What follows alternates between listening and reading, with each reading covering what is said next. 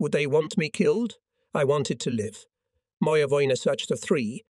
2 shots rang out ahead. They fired into the air. I swore and continued to walk forward, carrying Andrishka on my back. Several soldiers and an officer came out of the trench, standing and waiting for us to approach. Who are they? Where are you going? Asked the officer. I explained. And these are wounded on the way. Please send both of them to the hospital and take me to the military academy. We'll do it, the lieutenant agreed. Where's your package? Show me the bag. I unbuttoned. I kept the packet on my chest under my uniform. It was smeared with blood on one edge. Are you wounded? The lieutenant asked. I was bandaging a wounded man. And this one, the other one? Nervous breakdown. Take him to the hospital too. The lieutenant called for a semi-truck. The guys were loaded and sent to the hospital, and I was sent by my jeep to the military training center. The hospital was located in a deep ravine near the Teresa River. On a steep, carefully camouflaged exit, we went down to the bottom of a deep ravine. Where the headquarters was located, a lieutenant from the barrier troops introduced me to a slender general with the face of a refined intellectual. The general carefully, so as not to get blood-stained, tore off the envelope sealed with sealing wax, read the contents and said, "None of this is necessary anymore. Your men are scrambling." The word scramble in the mouth of this general cut me painfully. It can't be. I objected. The general looked at me carefully. He said sternly, "It can." He got up from his chair and retired to the communications center, dug into the clay wall of the ravine. I stayed where I was. Only now I felt terribly tired and helpless. Meanwhile, some bustle was observed around. Officers were running. Some boxes, chairs, typewriters were being loaded onto trucks that somehow ended up at the bottom of the ravine. I realized the headquarters was being evacuated. And what about me? I thought to myself, I handed over the package. My unit is retreating somewhere. I am alone and nobody needs me here. I am a stranger.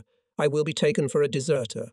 Now I must stick to the headquarters where at least this general knows. I waited until a general familiar to me came out of the communications center and turned to him. I see that the headquarters is being evacuated. Maybe I could help in some way. What's your specialty? He's a liaison officer. Very good, said the general. Go down that ravine over there. There, about 800 meters from here, our telephonists are waiting for cars to take them over the Volga, and the cars will arrive in 45 minutes, an hour tops. You will be their chief. The assignment pleased me. After all, I was not alone and in business. I immediately went along the ravine to the place where the general indicated. The ravine here was not so deep and much narrower. 30 girls in new, well-fitted uniforms with white collars were sitting and lying in wait for evacuation. Hello, girls. I was sent to you as a senior. The girls looked at me with surprise and fright. Unshaven, in a blood-stained uniform, I must have made a bad impression on them. After all, they were accustomed to their neat, prim officers. My appearance frightened them. I saw that and decided to encourage them. In about 45 minutes, we'll be sent 2 semi-trucks. We'll sit down and go over the Volga. And if anything happens, I'm a frontline soldier. I've been in more trouble than that. What could happen? One girl asked fearfully. You never know. War. My answer frightened the girls even more. They did not suppose that anything could happen to them. The army headquarters is always deep behind the lines. I realized that I had said something stupid, and I was silent. The girls were silent too, sometimes giving me frightened glances. I looked at my watch. The time dragged by surprisingly slowly. But 45 minutes passed. An hour passed. I began to worry a little, but I tried not to show it. Comrade Lieutenant, when will they come for us? A girl asked. Soon, girls. Be patient. Somewhere far away from us a shell exploded in the air. The Germans were hitting the squares. The girls got worried looking up at the sky. Another shell exploded. Thank God, not over us, I thought. One of the girls was hit in the shoulder by a shrapnel. The girls jumped to their feet and scattered. If they had all run in the same direction, it would have been easy to stop them, but they were running in different directions. And then the wounded one grabbed my arm and shouted, Don't leave me, please." It was clear from the girl's behavior that her wound was not dangerous. Pulling her hands away from me, I assured the girl, "I won't leave you. Just let me stop them." I ran out of the ravine. I see the girls scattered all over the field. How do I collect them now? Let's see what you've got. The girl trustingly let me tear her vest. It's a small wound. The shrapnel scratched the soft tissue. I reassured the girl. Do you have a personalized bag? I used up my bag. I don't know. The bag was in her breast pocket. I quickly opened it and dressed the wound. There was a road ahead of us. 2 trucks appeared on it. They were speeding past us. I ran in front of the trucks, grabbed my gun, shout, "Stop." The trucks slowed down and stopped. Why are you waving your gun around? I've got 30 female liaison officers from the Army headquarters. I have to get them to stay. We'll throw all the junk off the car, save your girls. But let's hurry up. In half an hour the Germans will be here. I thought, can we get them together? I turned around and they were all here. Hurry up, girls. The Germans are on our tail. In no time we unloaded the cars, climbed into the bodies, and here we are already rolling along the road to Stalingrad. I'm standing in the body of the front car above the cabin. I look ahead. The road goes on a steep slope, rolling down to the Sarissa. The road is good. Our cars go along it quickly. The steppe is absolutely empty. The war has not yet disfigured it with neither craters nor traces from tank tracks. I know that the Sarissa flows into the Volga in Stalingrad. That's why the city used to be called Saracen. It's hot, but the cars are going fast, and the warm wind caresses my face. The wounded girl sits in the cabin. She was bandaged, and she calmed down. Bushes, not bushes. They're tanks. Ours? No, not ours, a German. It's strange that they're already there. I knock on the roof of the cabin. The cars stop. The driver gets out of the cab and first of all examines the slopes. The Stingrays are fine. What happened? He asks. In front, look, German tanks. Where? That. It's the bushes. Laughing, assures the elderly driver. I noticed them a long time ago. The driver of the second car, a young white-haired boy with white eyebrows, clapped his white eyelashes. What bushes? It's a fact, German tanks. Take a good look. They are moving. Haven't you ever seen a German tank? Now you're shitting your pants. German tanks. Maybe there are tanks? Why would there be German tanks here? I, who had seen enough German tanks, no longer doubted what I had seen. German tanks have a different silhouette and sound. Of course they're German. Come on, girls, get off the cars. Now, let's not take any chances. Let's go on foot. Nobody moved. I repeated the order. And then my girls started talking, screaming all at once. They won't come out. You go out if you want to, and I have no right to dispose of them. Who am I? Why am I in charge of their lives? One girl with a face distorted with anger began to beat her fists in my chest, hysterically shouting, "Make Sherwood, bastard traitor." I was insulted by these words, but that wasn't all I cared about. I was responsible for their lives and I didn't deserve these insults. I had to stop being hysterical. I lunged and punched the girl in the cheekbone. She swayed, and if she hadn't been supported by her friends, she would have fallen off her feet. In the silence that followed, I shouted in a bad voice, "Yes, everybody out of the car," and I grabbed my gun just for the fun of it. The girls silently obeyed, and the one I hit, sobbing, went to the side. The second car, too, the girls left without talking. The elderly driver was stubborn. "Yes, I'm not leaving the car. I'm responsible for her." "Your business. But now you see that they are German tanks." "I see, but I don't believe it. I think I'll pass." What if doubt crept into my heart? What if they really are ours? And Jem, I will not abandon the cars. For some reason he repeated. Maybe he was expecting my objection. Can I go with him? I can't walk, pleaded the wounded girl. Do you realize how dangerous it is? Please, please, she repeated pitifully, and I gave in. It was not so much her words as her voice and the frightening pallor of her face that affected me. I had been in hospitals before, and I could tell by some signs whether someone was alive or not. "All right," I said. The car started to move and began to move away from us quickly. We left the second car on the road and started to go down to the river. Every now and then my girls turned around and looked after the passing car. I kept my eyes on her. And what if it is really our tanks and they really will pass? I thought. My girls will tear me apart, and I wish the car wouldn't slip through. I was ashamed of that wish, and now I wanted the car to pass. It's hard to make responsible decisions, but it's even harder when the worst happens. The car was less than a quarter of the way through when shells began to burst around it. One exploded very close. The car swerved and rolled onto its left side. The driver got out through the right door and ran away from the car, but, changing his mind, returned and began to pull the girl out, suddenly from behind a hillock, very close to us, so that the crosses on its armor were clearly visible. A heavy tank crawled out and gave a machine gun burst. Both the car and the people were instantly engulfed in flames. One of the girls cried to tears. The others were in shock. Even closer to us, another tank crawled out of the hillside. It was he, not the tanks we saw in the distance, who hit and lit our car on. It seemed to me that he was turning his turret in our direction. "Get down," I commanded. "Crawl to the river." The girls didn't know how to crawl and caused the young boy to burst into a fit of nervous laughter. I cut him off, and he fell silent. We crawled up to the Saritsa. It flowed in a deep gully. Even I, a trained guy, was afraid to jump down, so deep was the ravine. But here we were not afraid of any tank. I jumped down, but the white-haired boy stayed behind.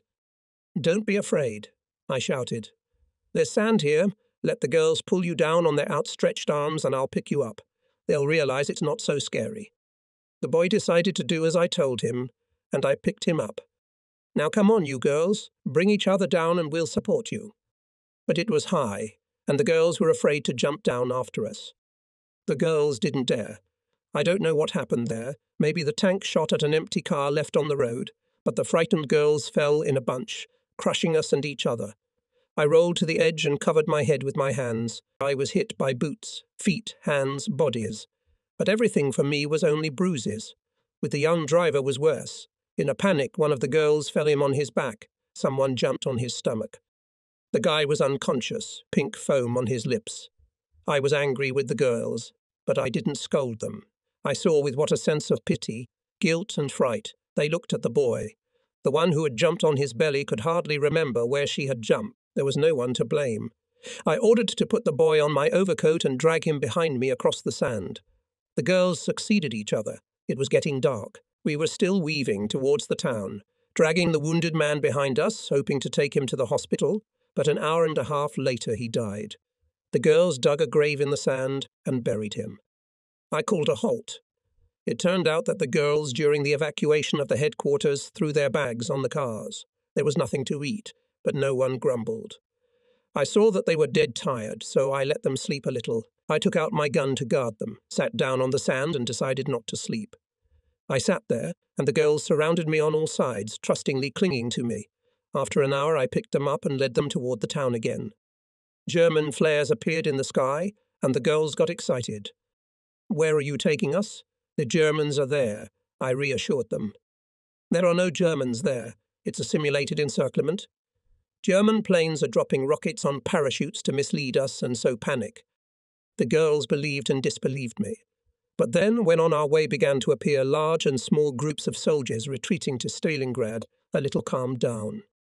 On the outskirts of Stalingrad, we were detained by a barrier detachment. They brought us to some building, found out who we were and why we were here. Then they took us to an empty cellar where there was a single iron bed with a few planks on it. The girls themselves offered it to me. During the whole time of the transition, I'd given them a chance to sleep, but I had not slept. They knew it. Now I gladly used my privilege, lay down on the boards and fell asleep. I woke up to a soldier shaking me by the shoulders. "Yes, run to the phone. It's the army headquarters." I woke up immediately and went to the phone. The telephone receiver was bursting with swearing. Someone on the other end of the line was scolding me for depriving the army of communication. I knew the war and had no doubt that it was he who was scolding me now. Instead of sending first of all the telephonists, did not send transportation in time, and now he was taking revenge on me. "Bring the girls to headquarters immediately. Do you hear me? Immediately?" "I hear," Cubby answered, "but you are a scumbag, a bitch and a bastard." I shouted into the phone. I knew war.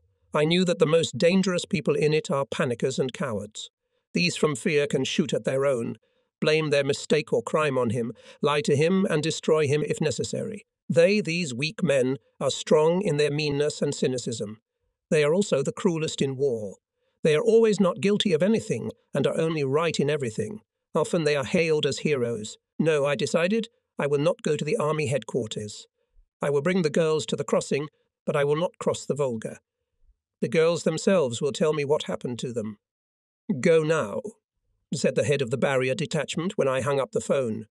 You'll still have time to ferry the girls while it's dark. The crossing does not work in the daytime. And he inquired, who did you call a scoundrel? I don't know, but he's a bastard and a coward. It happens, he agreed. I led the girls to the crossing. The city was on fire. The red-hot iron of the roofs, with the sound of a burst bomb caught and rolling into a roll, flew to the ground. To the crossing we were led by one of the girls, a Stalingrad resident herself. She navigated well in the burning city. Here was the bakery, here was the post office, here was our school, here was the house of my best friend. And your parents. They all died. My father in the battle for Smolensk, and my mother during the first fire. She stopped and added, all of them. I felt sorry for the girl. On the approach to the crossing on both sides of the road lay the corpses of horses. During bombing raids, people ran away and hid in the ruins of houses, and horses were killed. There was exemplary order at the crossing.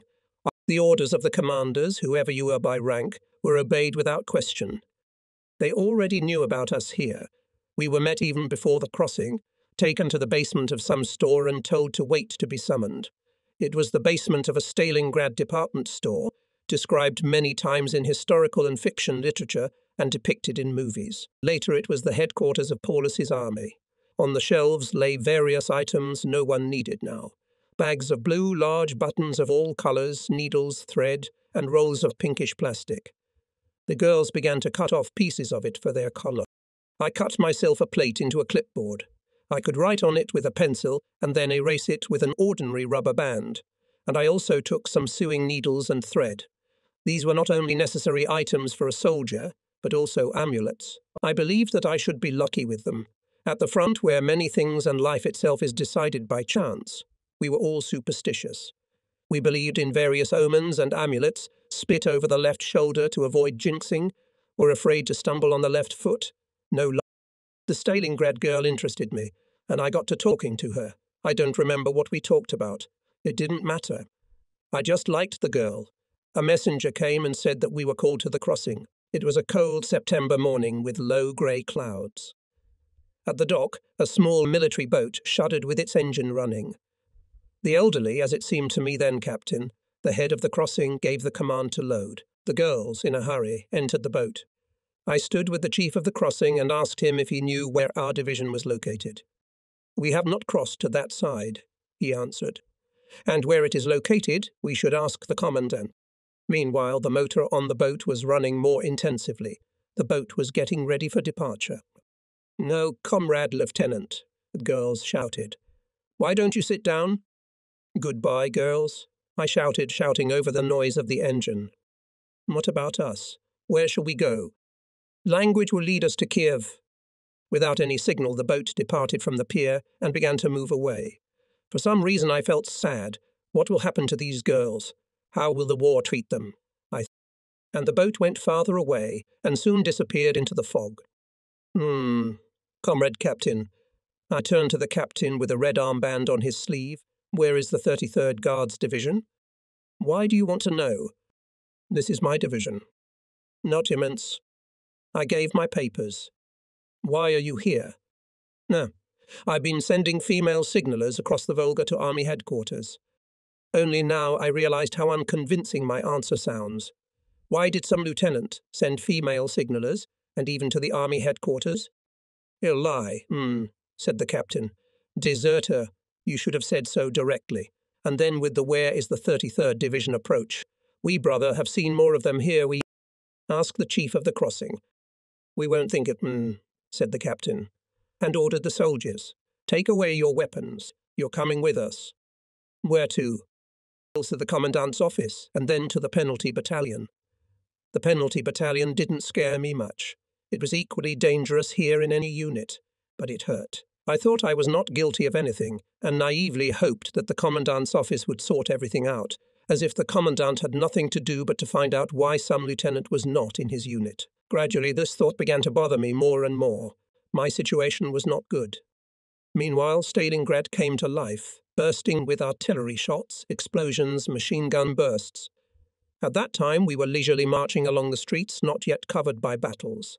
On the road to the crossing in both directions, trucks were passing by, some of them for ammunition, food, medicines, others, already loaded, were returning to the unit. All the supply of the Stalingrad front went through the crossing. I was not alone. With the commandant under a convoy of soldiers was a group of detainees. Together with them, though not under convoy, were 3 civilians. Despite the early hour, all 3 of them were drunk, and from time to time they asked me questions, hardly moving their naughty tongues. Comrade Captain, are we going to blow it up soon? What do they want to blow up? I asked a detainee like me. A distillery.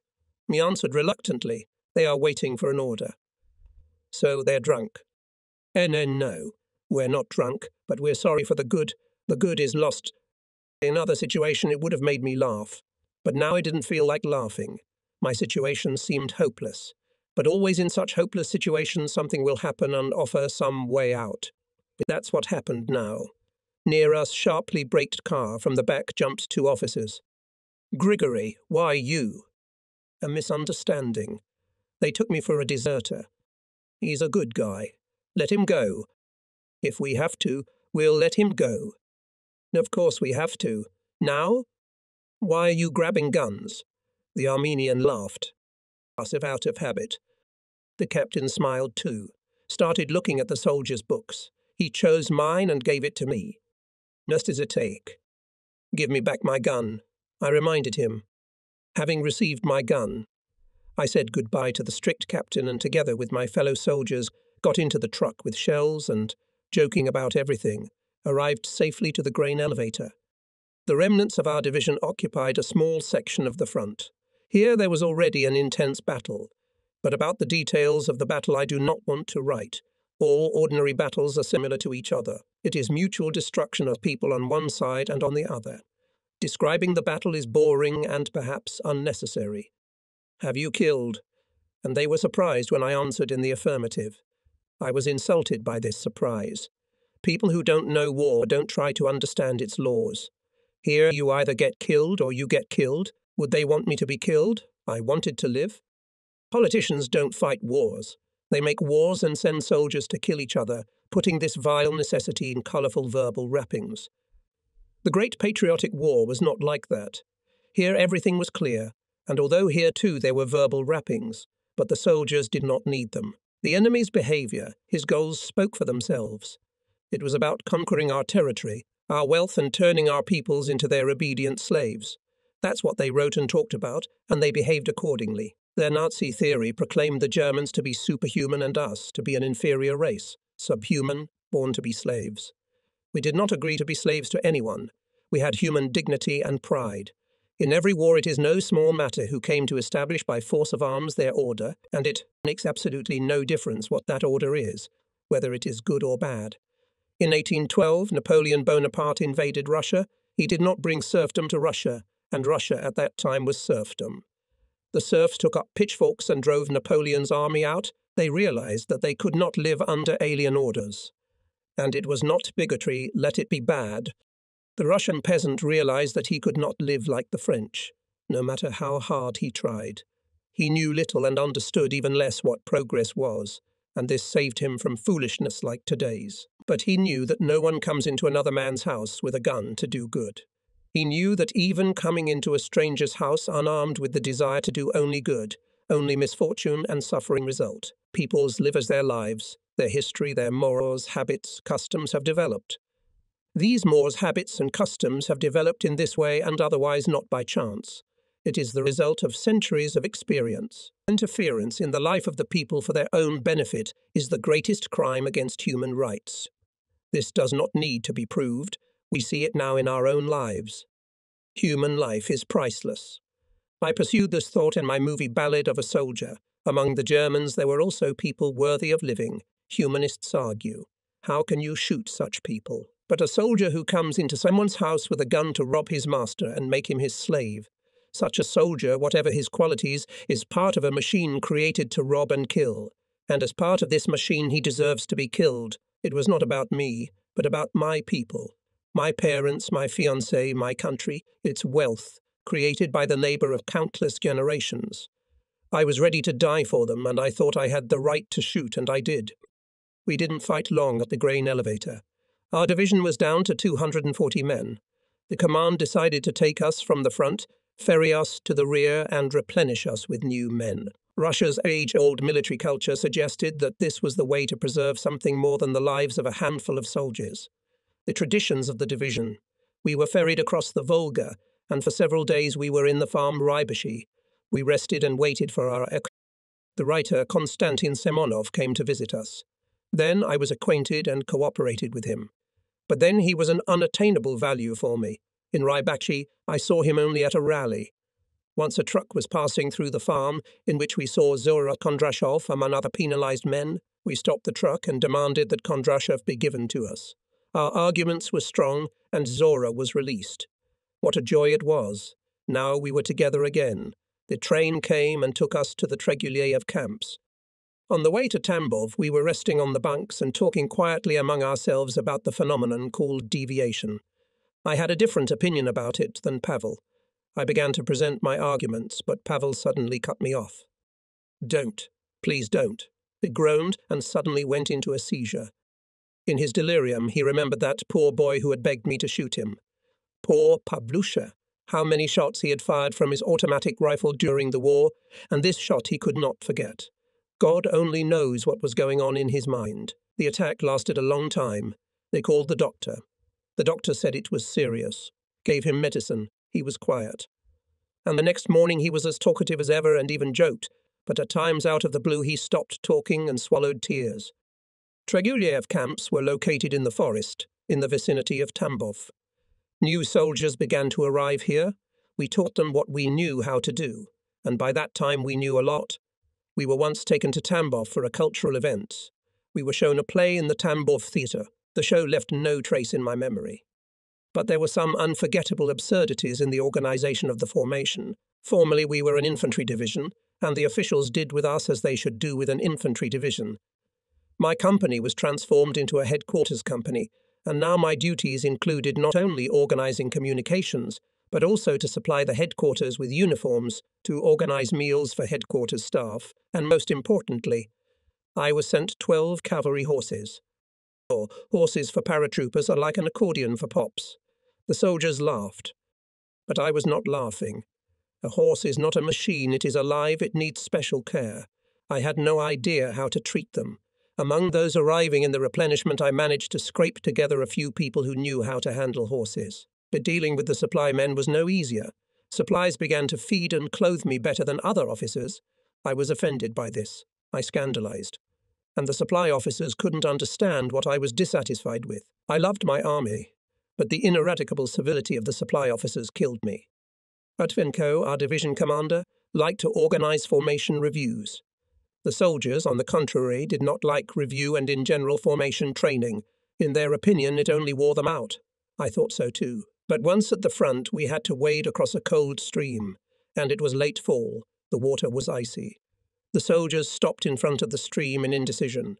You'll catch a cold, and then what to do? The petty officer gave the command to form a column. They lined up. Someone wanted to speak up. "Melting in formation," warned the foreman. The soldier was silent. The foreman commanded. "Murder set march step by step." The formation moved and crossed the icy stream, and nobody got sick, not even a sneeze. Those who fought in the patriotic war remember well that we had no colds, but we had to be in the rain for weeks, and sleep in the snow, and get wet in the swamps. I had a different attitude to formation training. You have to be able to hold the line, but you don't need to waste time on marching. Wouldn't it be better to use this time for other useful activities, for example, for hand-to-hand combat or overcoming obstacle courses? When preparing for a drill review, I did not chase my soldiers to the seventh sweat, as other officers did. While walking away from the podium, keep up but not bothering yourself. Coming closer to the rostrum where the superiors stand, only make a good wave with your hands. The superiors cannot see your feet, but at the rostrum itself, when I put my hand to the visor, pull your toe. Print your step. Give out everything you are capable of. That's what we did, and we're considered the best platoon and then the best company in formation training. After the review, Yutvenko command. Orchestra in the middle. Go Park. And everyone started dancing. Everybody danced as much as they could, who just jumped to the music, and who kakabluchiluvo complicated kneelers.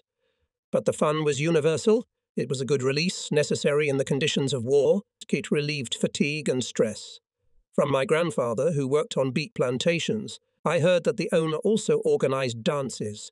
You're so tired during the day that you can't straighten your back. Then you dance and you can go back to work. It's an old invention. When the bosses came to inspect our classes, they were usually satisfied. A good commander, but he speaks to his subordinates in a whisper.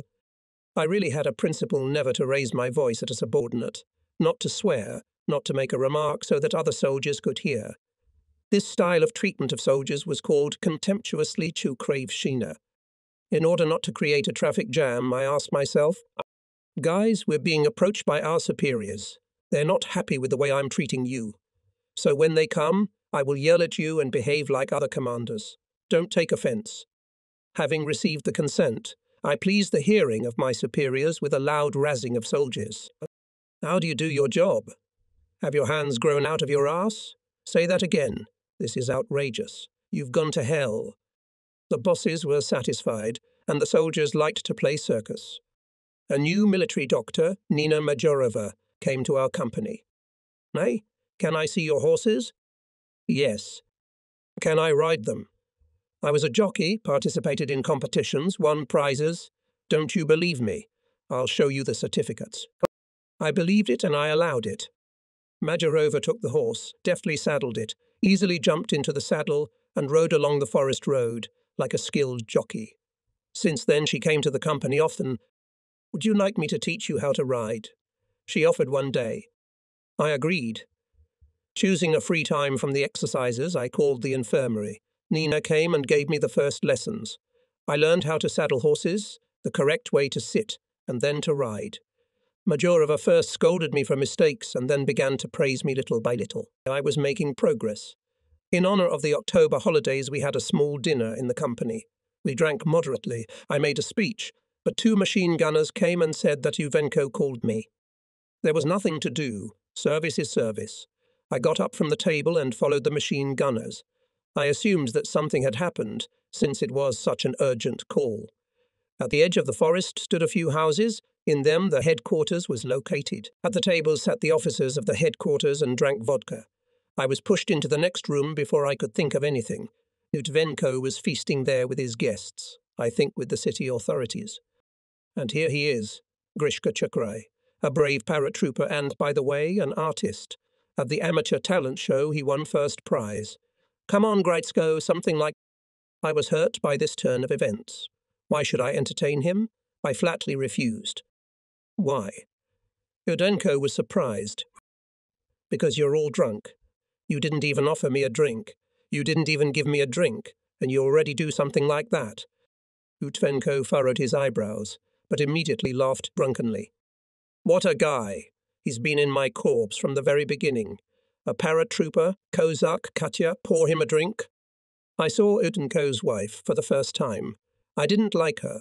Unattractive, with lips smeared with vodka, smiling drunkenly, she poured me a full mug of vodka. From the humiliation I felt, I drank the whole mug. There was applause. Yutvenko applauded the loudest. The guests were shoving fried meat and pickles into my mouth. My head was buzzing, my eyes were blurry. I don't remember what else was there. The next day, Nina Majorova came to ride her horse. Why don't you saddle it? She asked. I drank a lot last night. I saw it. I was there too. You were. Did I do anything wrong there? No, she smiled. You behaved with great dignity, and added significantly. In your position, you made Yutvenko dance with you. Then you were a little rude to him. In general, it's all right. I was very angry. I noticed that. And you don't be angry with Yutvenko. He loves you very much. Like you love your horse. She laughed, jumped into the saddle, and galloped off into the forest. Soon, having sorted out what was going on, the horses were taken away from us. I was relieved of my duties as commander of the headquarters company, and we left for the front. I never saw Nina Mayorova again. They said that they saw her wounded in the leg. She was walking, and the blood was squelching in her boot. On the bunks in the calf wagon, soldiers were trying to determine the route of our train. Not again to this hell, they said, remembering the battles in the Big Bend of the Don and at the elevator in Stalingrad. You can't bear it a second time. But the train came again to Stalingrad. We were unloaded at the station Kotluban and ordered to make a march of 70 kilometers. We were hurried. For speed, we were given skis on them. We could move quickly, but the snow was covered with uneven ice crust. It was difficult to move on skis. We took off the skis, loaded all our ammunition and weapons on them, and thus 70 kilometers were overcome in time. Now we were in the outer ring of encirclement of the Stalingrad group of Germans. Our task was not to miss Gotha's tank group, rushing by Manstein's order to the rescue of the encircled. There is a good movie by G. Echizarov, Hot Snow. It shows these battles. They are truly terrible. But no cinematography cannot convey what was in reality. The fighting was brutal, the blood turning the snow red, but Gotha's group could not break through to the encircled. Stalingrad became our victory, not only military but also moral. In the battles of Stalingrad, the delusional theory about the genetic superiority of the Germans collapsed and shattered into dust. With the victory in the Battle of Stalingrad began our offensive, which ended with the surrender of the Germans in the German capital Berlin. In the winter of 41, after our victory at Moscow, Hitler dismissed his prominent generals and himself became head of the German armed forces. He was jealous of the glory of his generals who had won brilliant victories in the West. He wanted to be known as a winner himself. He was preparing a trap for our command. With the help of powerful disinformation, he convinced our command that in the spring of 1942 we'll take an offensive on the Central Front, bypass Moscow from the south and, turning to the north, cut it off from the military-industrial base behind the Urals. Our command believed, and he, having concentrated a powerful tank fist, moved it south to the Caucasus and Stalingrad. In the memoirs of our military leaders about this operation of the Germans are deaf. With the spring operation of the 42nd year, we suffered a serious setback. In fact, it was a complete failure of our plans. According to all the laws of military science, we should have fallen. And we not only did not fall, but also won a victory, which was a turning point of the war. At the beginning of the war, we were inferior to the Germans in tactics, in armament. After Stalingrad, our tanks were better than German tanks, our airplanes were better than German airplanes, and our artillery was historically at its best. This miracle was created by women and teenagers who worked in the Urals in cold workshops without roofs, living in starvation, huddled in corners. Today, smart people shout that the communists did nothing, that the time of their rule was a black hole. Lies designed to justify today's failed government. A return to the past is impossible and unnecessary. Our past was bloody and criminal, but it was also great. We have heard our recent president shouting, "We are a great country," and who made it great? The Bolsheviks? In 18 years, our agrarian, backward country became the second industrialized power in the world. And what did Yeltsin's rule do in 10 years? Only ruined everything. We had a great science. Now it's gone. It's ruined, plundered, sold. We had great technology. We can still sell unparalleled modern weapons, but we are not allowed on the international market. And who created these weapons? Today's smart people are silent about it, because it was created by the Bolsheviks. We had a great art. The achievements of our technology amazed the world. We had great literature, variety, cinema. We had a great army, great intelligence. Where is it all? Why am I saying all this? Isn't it that we need to go back in time? No, our past is ambiguous, but it was there. It can neither be forgotten nor erased. A nation that has lost its historical memory, a nation that vilifies its history with masochistic malice, turns into a mob. The Duma, separation of powers, freedom of speech, rule of law, all these are words. The Duma thinks about its own welfare, establishes privileges for itself. The rule of law is a fiction. In our country, whoever is richest is right. Thieves break into the Duma. And freedom of speech is not only the freedom to tell the truth, but also the freedom to lie cynically and shamelessly. I am not concerned about all this because my era has gone. Since that's how things have turned out, I sincerely wish success to the young Democrats building capitalism, but I am concerned that the main capitals have been taken abroad, that the authorities and the Duma are avoiding this, in my opinion. the main problem in every possible way, and building capitalism without capital is as nonsense as giving artificial respiration in airless space. Goth's group was repulsed by us and urgently recalled by Manstein. Now we are going to Rostov to lock the Caucasian group of Germans in a new cauldron. They're rushing us, and we're in a hurry ourselves. As the people of the liberated villages greet us as liberators, weeping baptized. Finally, they tell us about the Germans' atrocities. We ourselves see the traces of these atrocities and hate the fascists even more. Every now and then we meet Romanians alone, in groups and in whole units, all unarmed. We capitulate. And where is the Prodpunkt? Are the only necessary Russian words they know. They look miserable. We point them in the direction of the Prodpunkt and continue on our way. In the sky above us are flying German Junkers, but now we are not afraid of them. Now they do not care about us. They are bringing food and ammunition to the encircled group. On the approach to the city they are met by our fighters, and then anti-aircraft guns. Only sometimes 1 or 2 airplanes manage to get through to the surrounded. It's not a war, it's a vacation home, say the soldiers? That's true. But the cold is getting worse and it worries us. At some small station the Germans are hurriedly loading tanks onto platforms. They have no gasoline, so they drag them onto the platforms with camels. From us they are protected by Romanian units which remained loyal to the Germans. Their corn planes raided the station. They dropped bombs. The camels tore their harnesses and fled into the steppe. Romanians saw that strange animals were running at them from the rear, threw down their weapons and ran to us in terror to surrender. A few Romanians came running to our trenches. Their overcoats were thin. Their eyes were horrified. It's sickening to look at them. What are you afraid of? The officer fearfully points his finger at the steppe and explains. A big dog. The soldiers are dying of laughter. 2 camels came running to our trenches. The female is badly wounded. Our doctors are trying to help her. The male is standing there watching. The men have somehow closed the extensive wound, and the male lies down and warms his friend. She's moaning like a human. We mustn't delay. Let's go. Forward to Rostov. We must block the Germans' escape. We don't know neither day nor night. We'll rest a bit and go forward again. On the wagon that accompanies us are some of our fellow Azerbaijanis. Southerners, they have frostbite on their feet and cannot go any further. I run up to them and take off the first one's boots. Why? It's cold. I rub my frostbitten feet with snow. That's the way it is. Ashta, be patient. The other Russian guys follow my example. And now, guys, don't just sit there. Run, move. On the cart lies a Kazakh wounded in yesterday's firefight. He too has frostbite on his feet, but he can't move. I took off my boots and gave them to him, and put on his boots myself. I have good shoelaces, but the next night I also got frostbite on my feet, and the guys rubbed them off with snow. They still hurt at night. We occupy the village of Lysiki. It is not quite calm here. The Cossacks are dissatisfied with the repression against them. The Tsarist General Krasnov has appeared in the Kuban and is raising the Cossacks to revolt. We were shown a woman who axed her husband who had defected to Krasnov.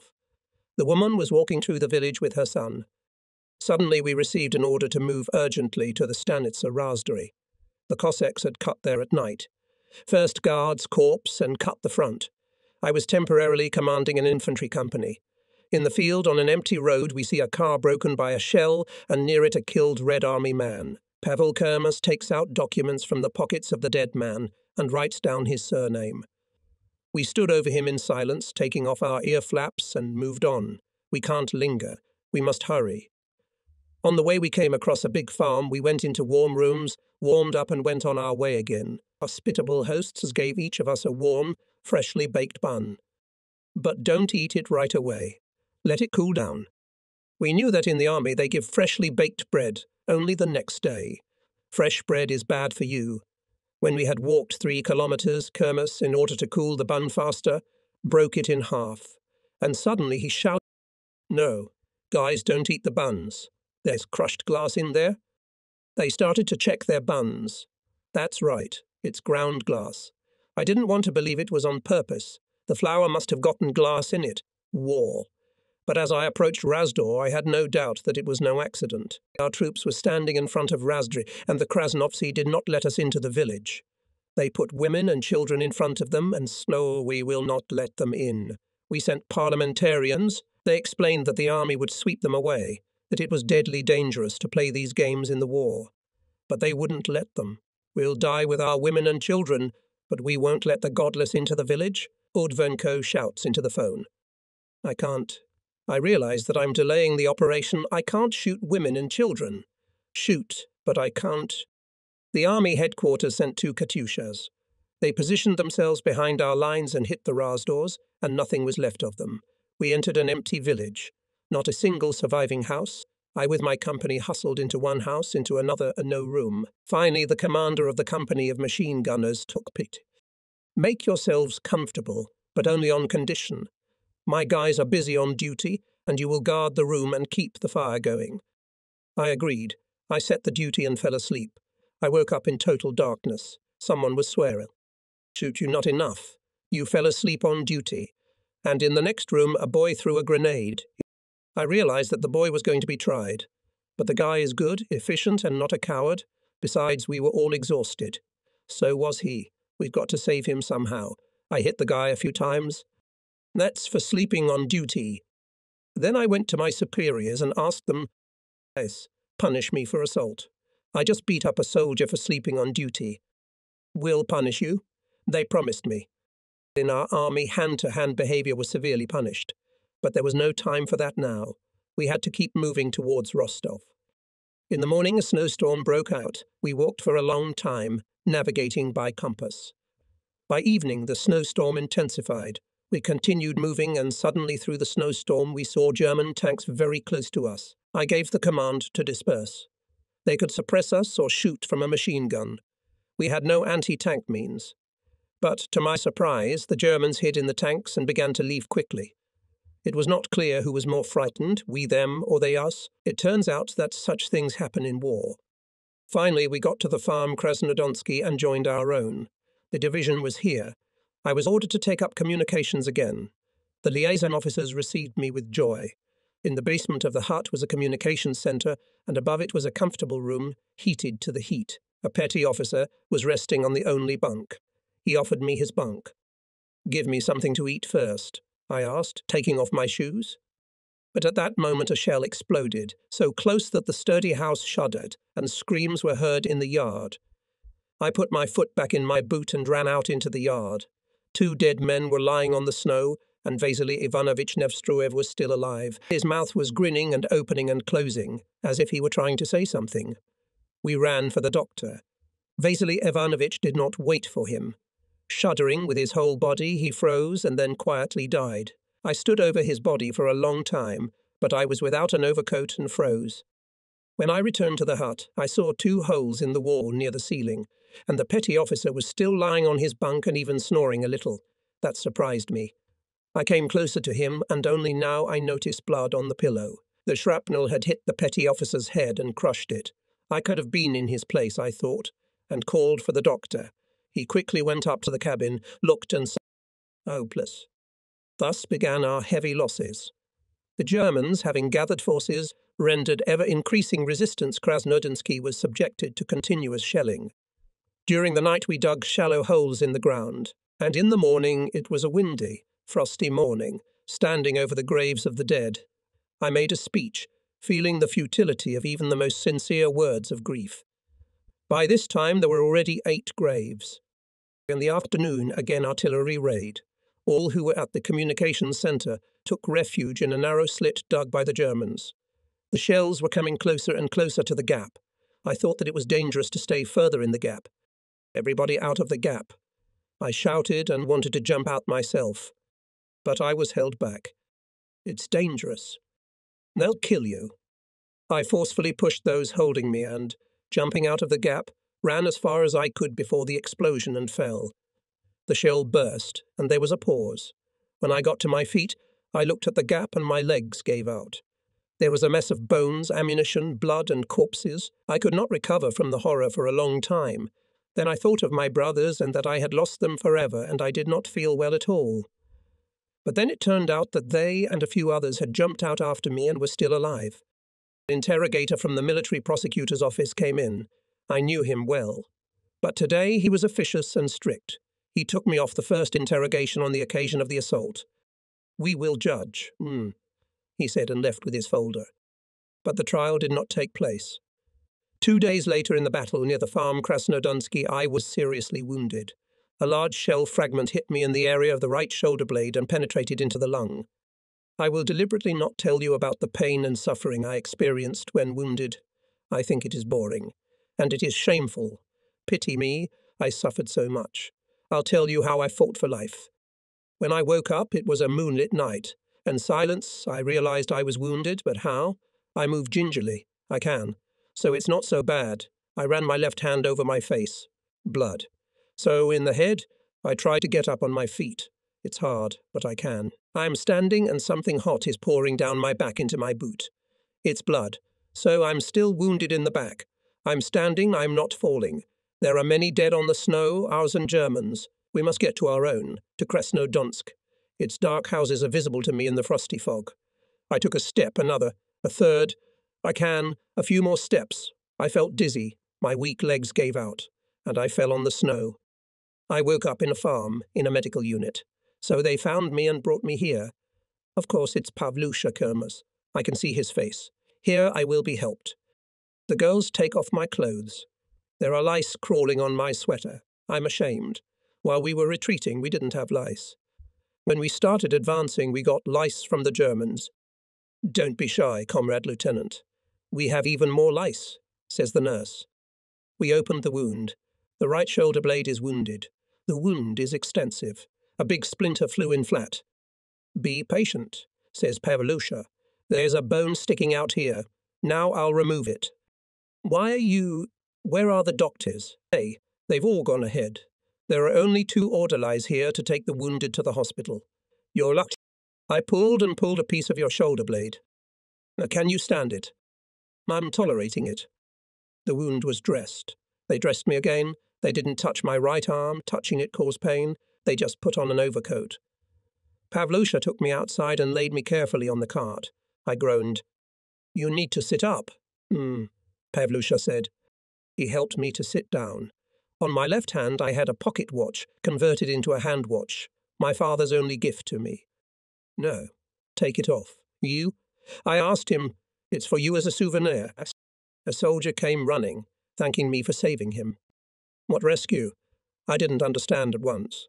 Oh, yes, it was you I beat up. I'm sorry, I didn't want you to be tried. We said goodbye, and the carriage took me to the front hospital.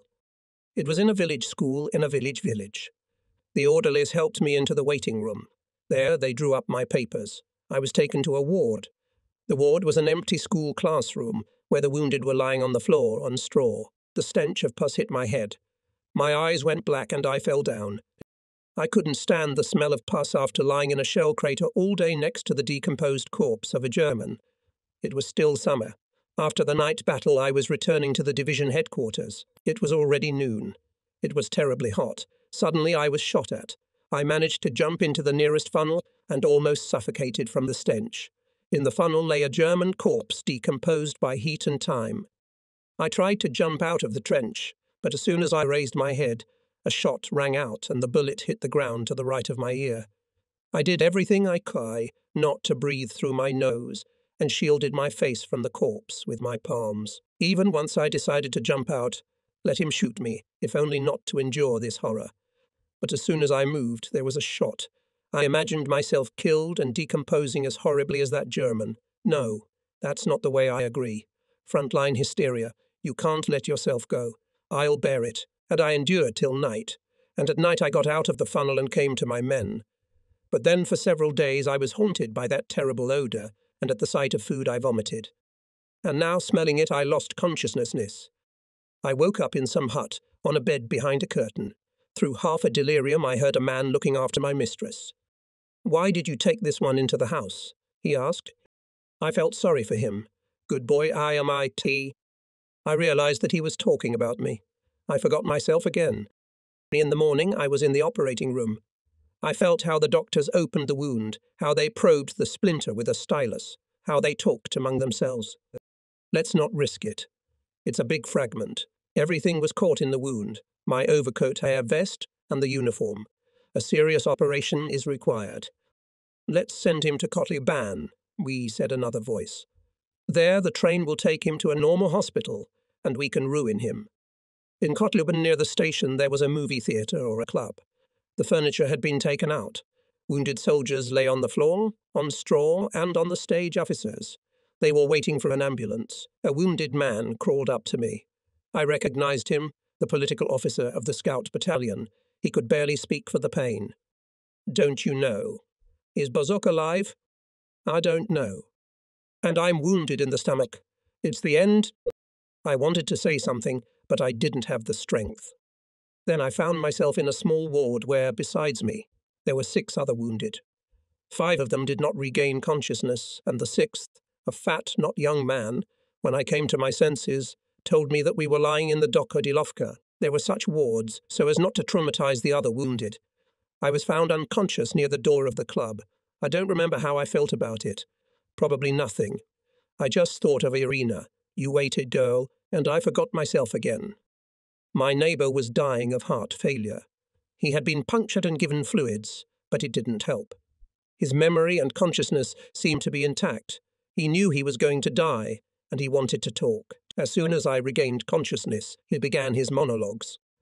The main topic of his monologues was collective farms.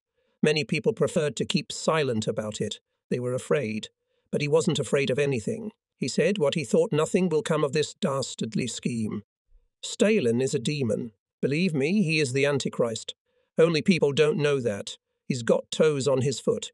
Hooves. The father of my interlocutor was a prosperous peasant. He was cuckoldized and exiled with his family to Siberia. People there died like flies. My mother was the first to die of hunger and resentment. The father, dying, said to his son, "Run. They'll catch you. And if they catch you, run again." After his father's death, he, a boy, ran away. Many people helped him to hide, though they realized that he was a fugitive. The elderly Lizaveta Kozhushnaya was especially kind to him. She betrayed him. He was sent to Siberia again, and he stayed a little while, pretended to repent of everything. And then he ran away again. Now he didn't trust anyone. He hid his name and surname. He worked in auxiliary jobs, earning his bread, and one day, after many years, he decided to sneak into his village. He wanted to see the love of his youth. He came to his village at night, secretly sneaked into his neighbor's shed. There he saw a locker that stood in their house. Its door was torn off. He lovingly stroked the locker, all that remained of his past life. Then, when the village was asleep, he crept to the house where she lived. He peered through the dark windows, but saw nothing. Then he, who was no longer an old man, climbed a tree and looked through the window. The house was dark. If she is still at home, it means she is not married, he reasoned. Suddenly one window lit up, and he saw her in her nightgown. And the heavy, not young man telling me this sobbed. It wasn't so much what he was telling me, but the way he sobbed, remembering his blighted past, that told me more than he could tell me in words. In those rare clears of my mind, I learned a lot from him. I remembered my friend Pavlusha. Once in the midst of it, when there seemed to be no chance of life at all, he had said, "I agree with everything Stalin did, except collective farms. At that time we did not know much, and it seemed wild to me. Now I doubted that I was right. During the time that I was lying in Dokodilovka, my neighbours in the ward died without regaining consciousness. The last to die was my cardiac neighbour. New candidates for the other world came to our ward. There was a medical committee about it. The doctors debated who had a chance of life and decided that no one had a chance. Doctor, come to me, I asked. The Armenian doctor was surprised. Do you hear? He is still talking. He came to my bunk. Well, dear, is it hard? Doctor, I'm not going to die. Move me to a normal room. The doctor was even more surprised. We were taken to another hospital in a Studebaker. When we entered a village on a completely empty road, another car hit us. Our car rolled over on its side. When the shock of the impact passed, I crawled out of the open door and crawled to the nearest hut. I knocked on the door and called for help. The wounded were left in the car, but the owner did not open the door. I took out my gun and wanted to shoot, but I didn't have the strength to pull the trigger. Then I cried out of resentment. Soldiers passed by. They saw the blood on me. Why are you lying here in the snow? I told them what had happened to us, and at once everything started to move. Someone ran for the sled, someone for the doctor. They opened the door for me. The landlady gave me a long sigh. I didn't know it was such a disaster. More than half of them died in the car, and the driver died too. I'm sorry, old woman. I didn't know. I thought he was drunk. And you, dear, you can't lie like that. I'll put you on a bench in the morning. Cars are passing by. Maybe they'll pick you up. And so they did. Artillerymen passed by, picked me up and took me to Krasnoarmeysk. So I ended up in a hospital in Krasnoarmeysk near Stalingrad. I don't know what happened to me, but I felt better. I didn't lose consciousness anymore. I had an appetite. The hospital was a hall in which instead of bunks there were bed-sized quadrangles made of boards. They were stuffed with straw. Coffins, that's what the wounded affectionately called them. They were well fed here. The main foodstuffs were vodka and chocolate, sometimes porridge. All of us were waiting for a transport that would take us beyond the Volga to a real hospital. But a day passed, another day, and the transport didn't come. You have such a wound that every day without surgery is very dangerous. There are still foreign objects in the wound, he said, the elderly doctor. I know, I replied. But what do I do? You need to get to Leninsk immediately. There you will have an operation. Can you stay on your feet? I can, but not for long. Go outside and ask for a hitchhiker. That's your salvation. There's another wounded man coming out with you. He too needs urgent help. He's getting gangrene. We were dressed as best we could and let out into the street. My partner was on crutches, I was in bandages and overcoat. Only my left arm was in the sleeve. A fresh frost engulfed us. We looked around. On the road cars were rushing past us, but all for some reason from Stalingrad. 30 paces away from us, a line of women with buckets and cans stood at the column. Water was pouring out of the column in a thin trickle. My partner Shurik said, "Let's ask them," and headed towards the queue. He was on crutches, but he moved faster than me. By the time I got to the middle of the line, he was already coming back to me and pointing to some yard. "There's a truck in this yard. A doctor has come here. He works in a hospital in Leninsk." We went into the yard. There was indeed a truck there.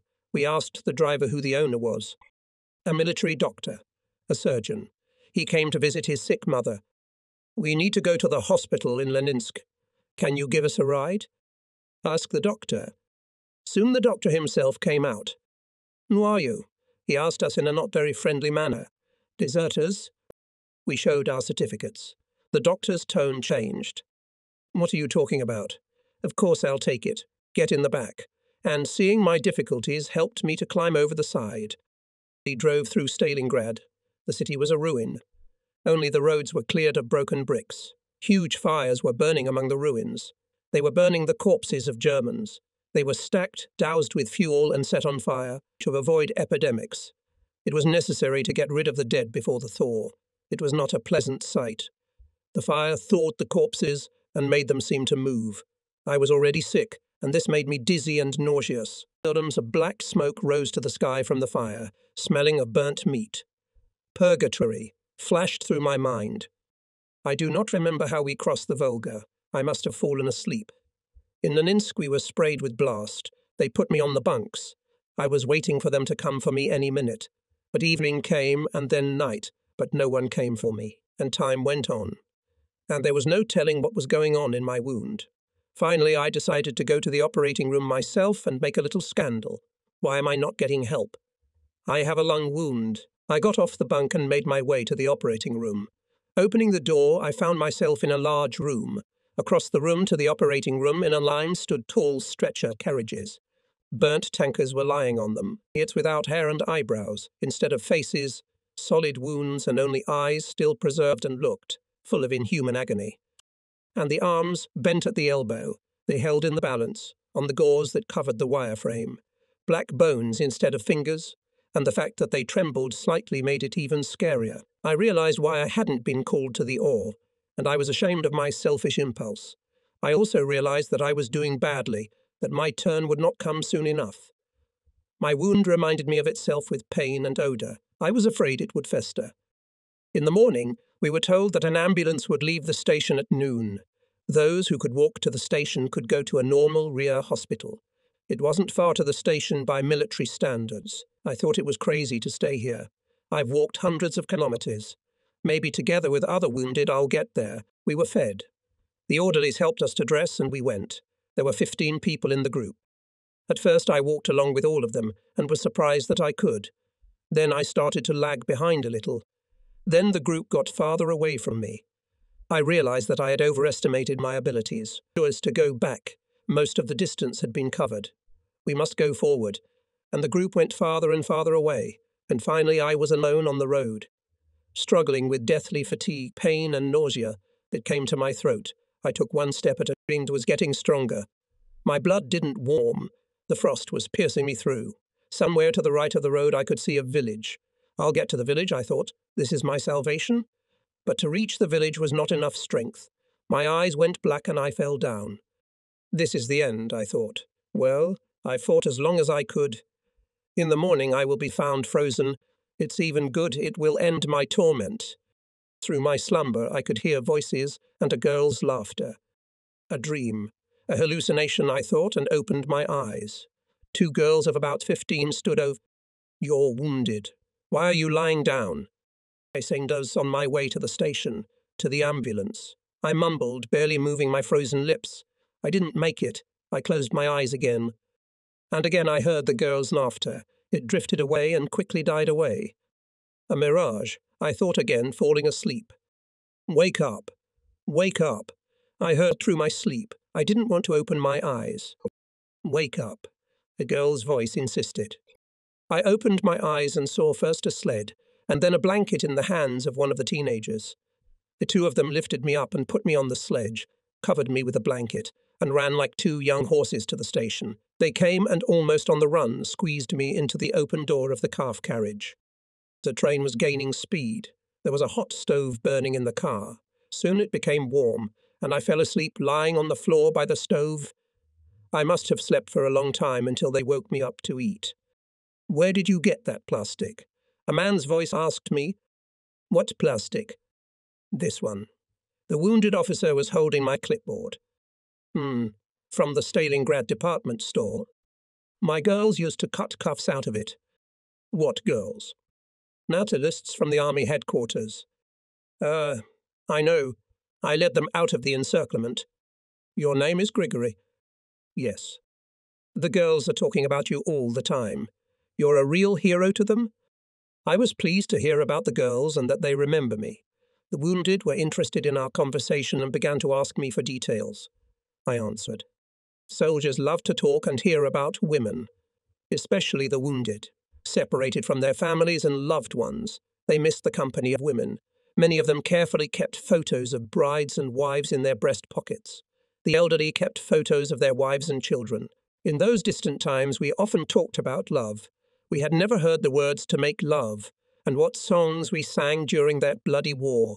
All of them were full of pure sadness for our loved ones. Of course, there were vulgar people among us, but vulgarity and cynicism were not in fashion at that time. Do you want to lie down in my place? Offered the commander of the telephonists. It was a gesture of respect.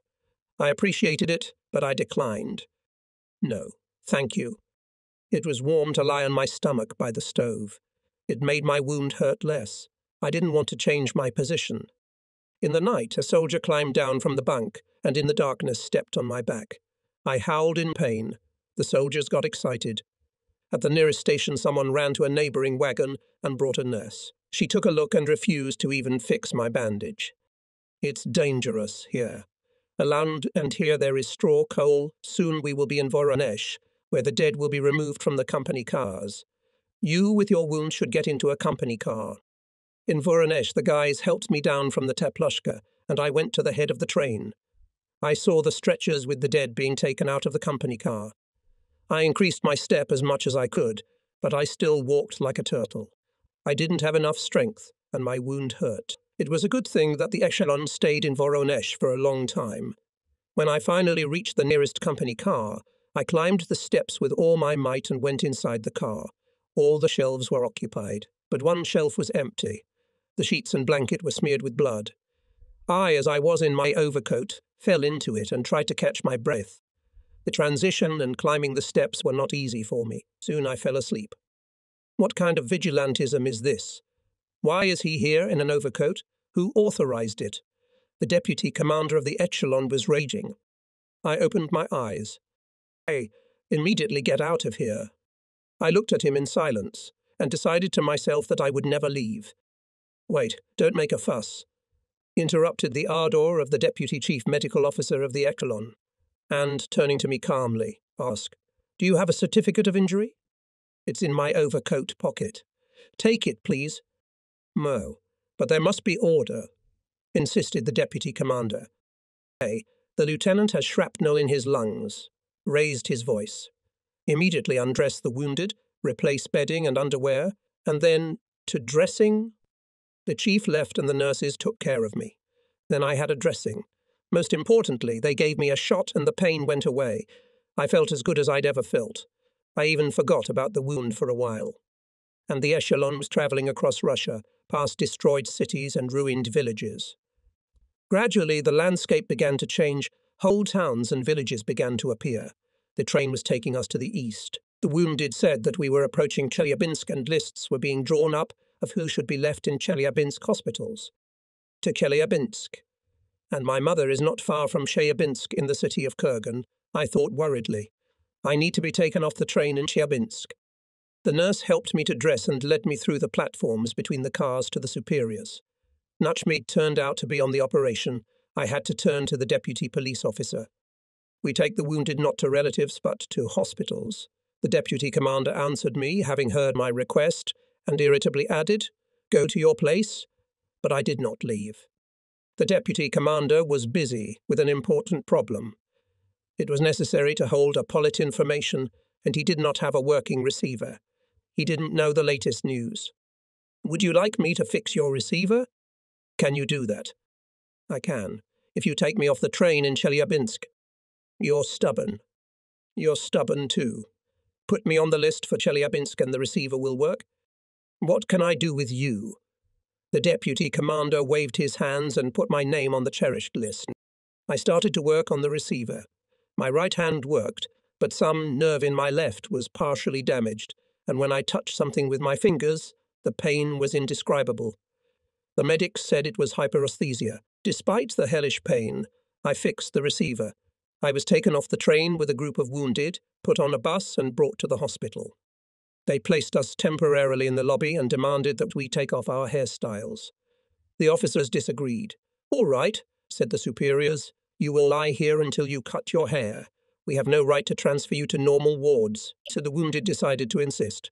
But I could not afford to postpone the operation and gave permission to cut my hair. I was called a Schreikbrecher. Fortunately, this nickname did not stick. After a day, they gave up. I was operated on without delay. A few days I was kept in the intensive care ward. I do not remember this time well. There was a high temperature, but in time I withdrew, and I was transferred to the general ward. I felt not only resurrected, but I was in paradise.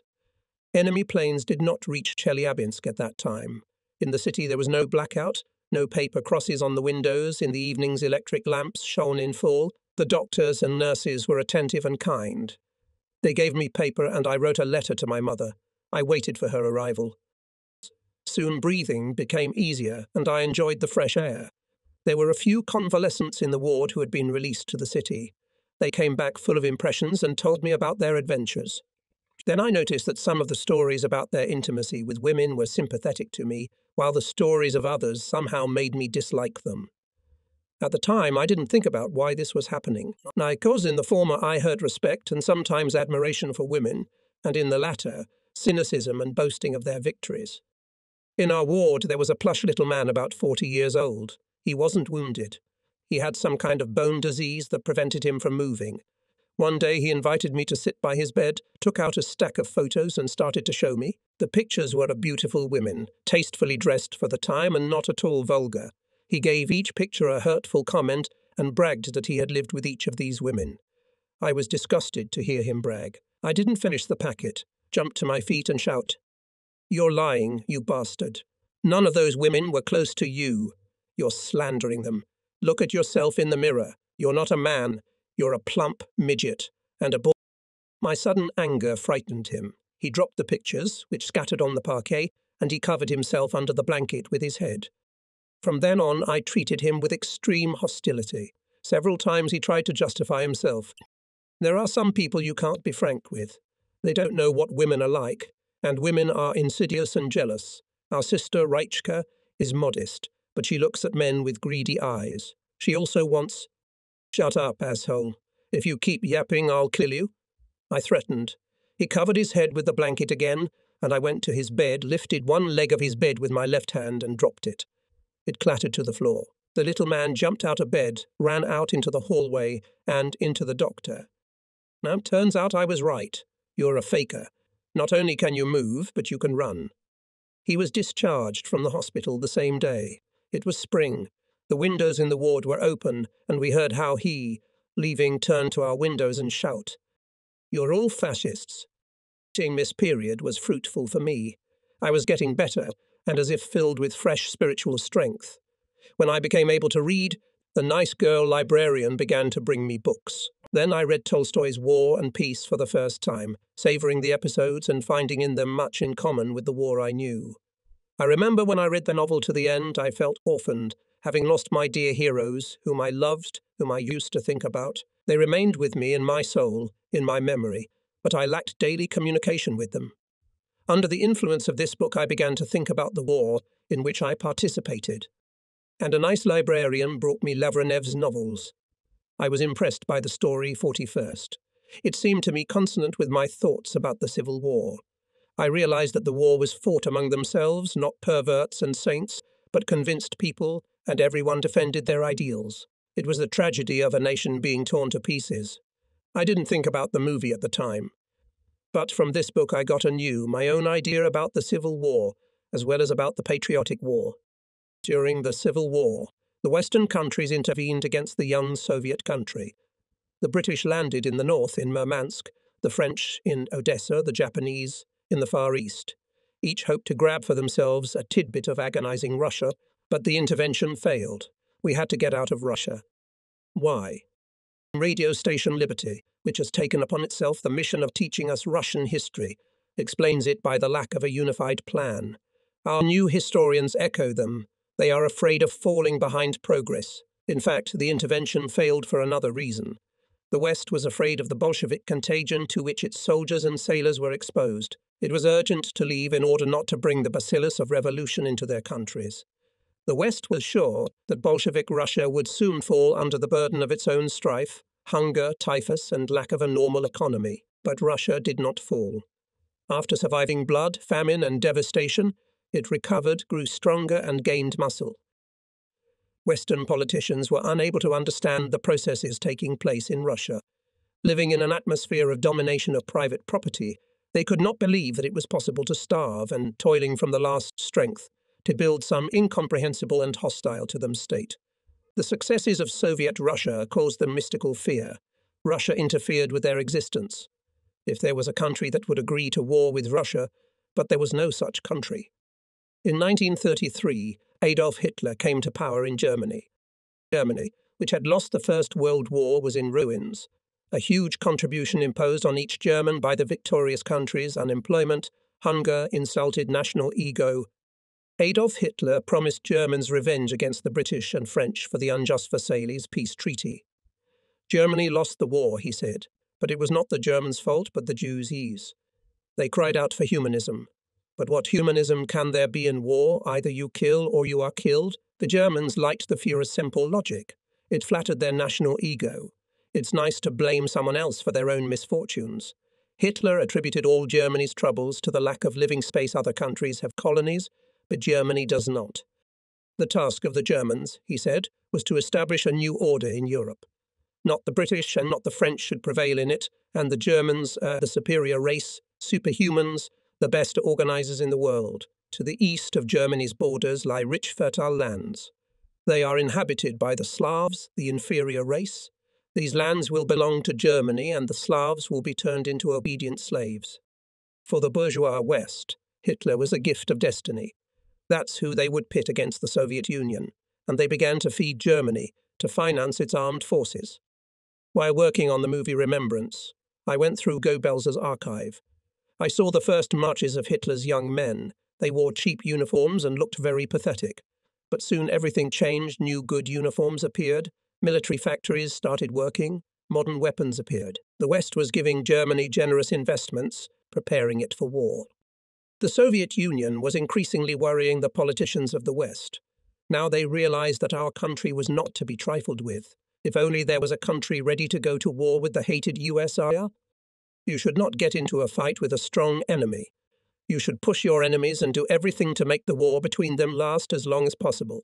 Let the opponents kill each other. Let them exhaust themselves.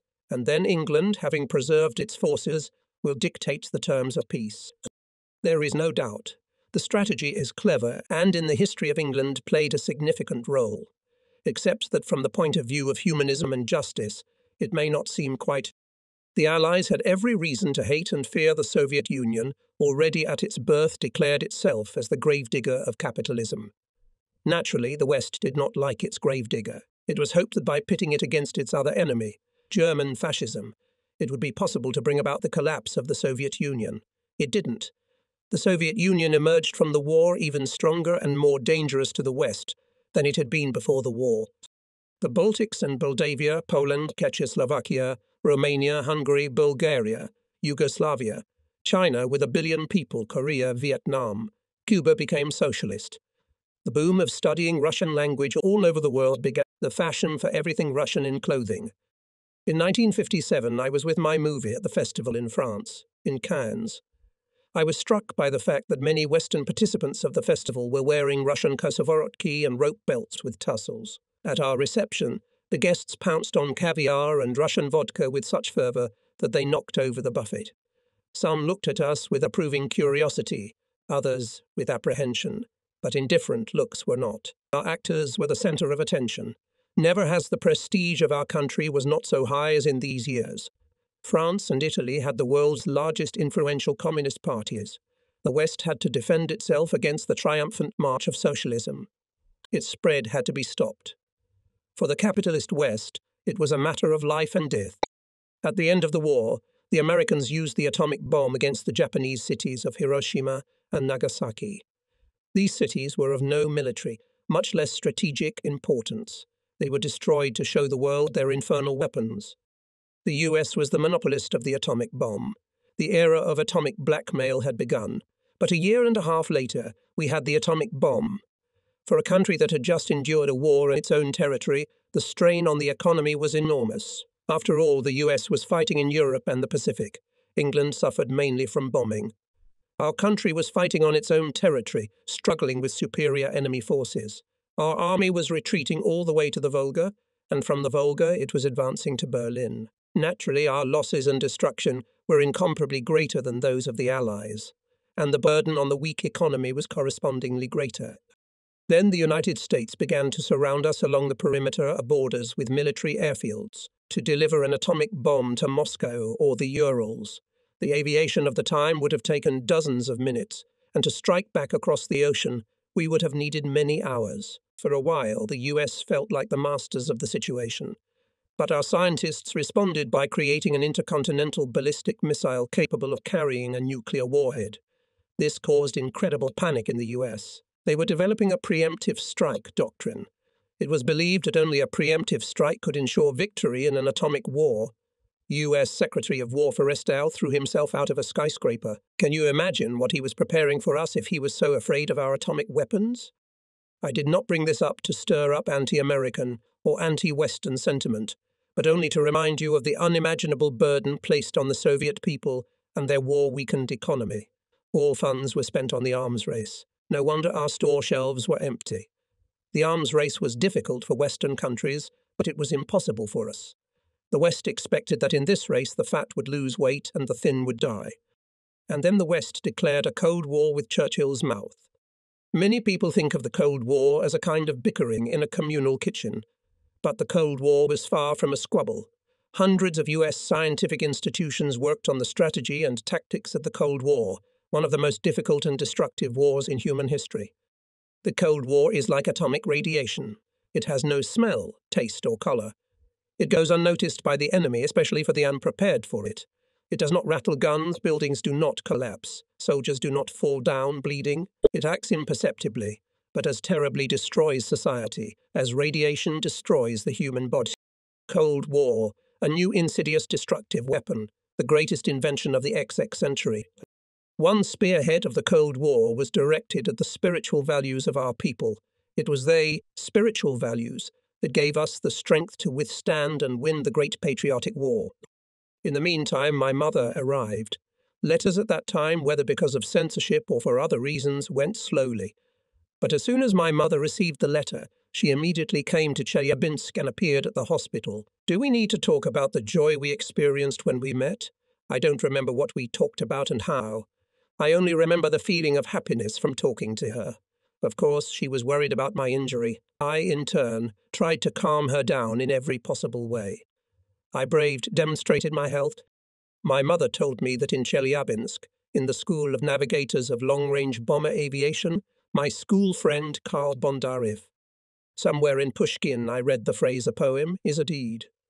I realized that for Pushkin a deed was very important, that he tried to act in such a way that not before others, but first of all before himself, not to be ashamed of his actions. I too wanted to do the same. One day my mother did not come to see me alone. She accidentally met my Melitopol schoolmate on the street. He wanted to visit me.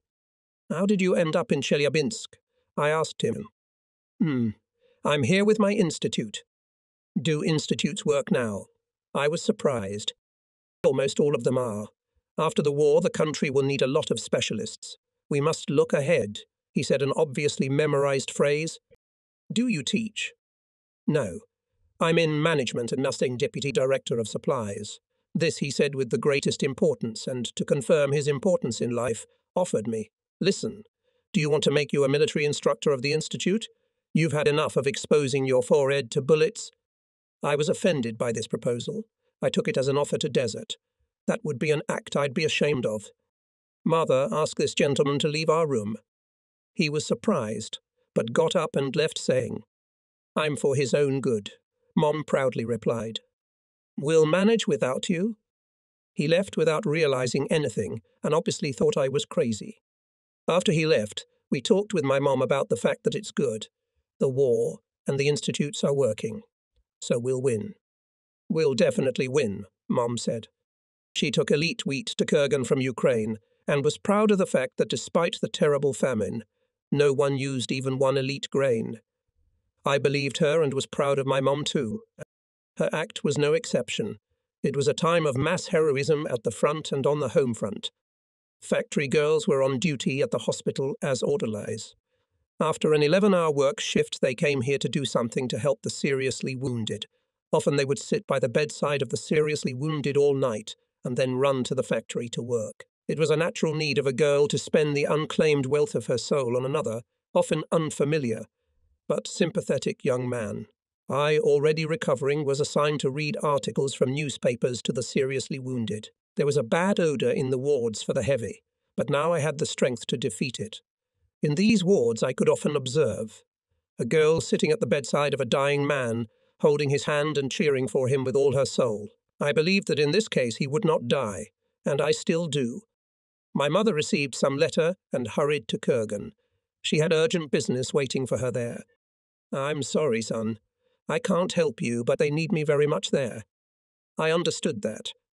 They started letting me out into the city. The first thing I did was to go to my friend Karl's school and spend a few hours with him. He had been in love with our fellow student Tanya Kolobashkina, a lovely, beautiful blonde, since high school, and here in Chelyabinsk all his thoughts were about her. He was burdened by the fact that he, a talented navigator, was left as a teacher at the school while he aspired to the front. I still have a long, unmarred 60-year friendship with Karl. Intelligent, talented, honest, he was a strong influence on me.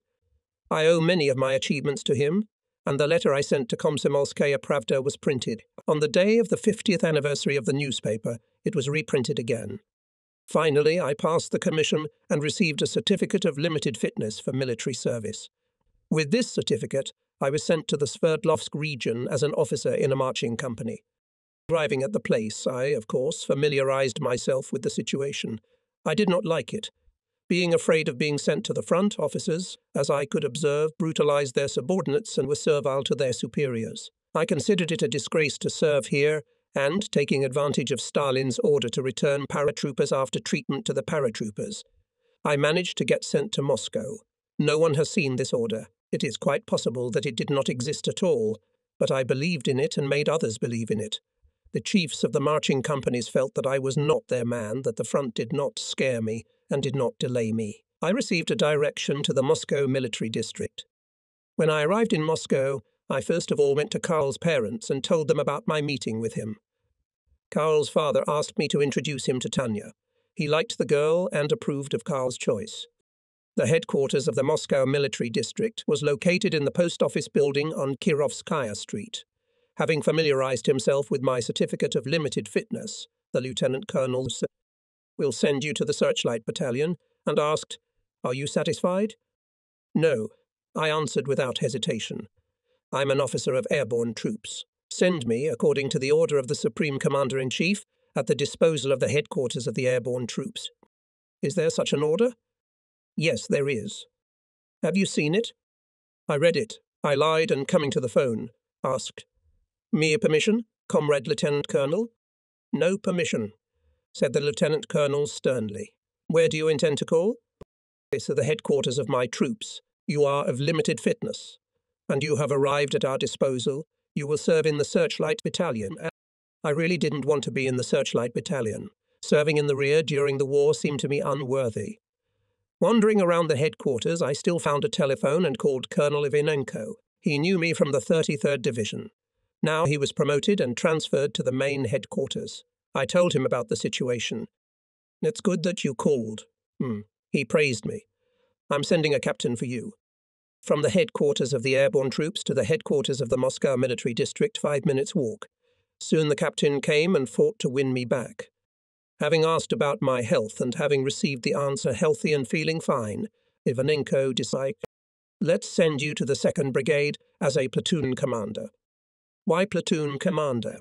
I objected. "I commanded a radio room at the front in the harshest conditions.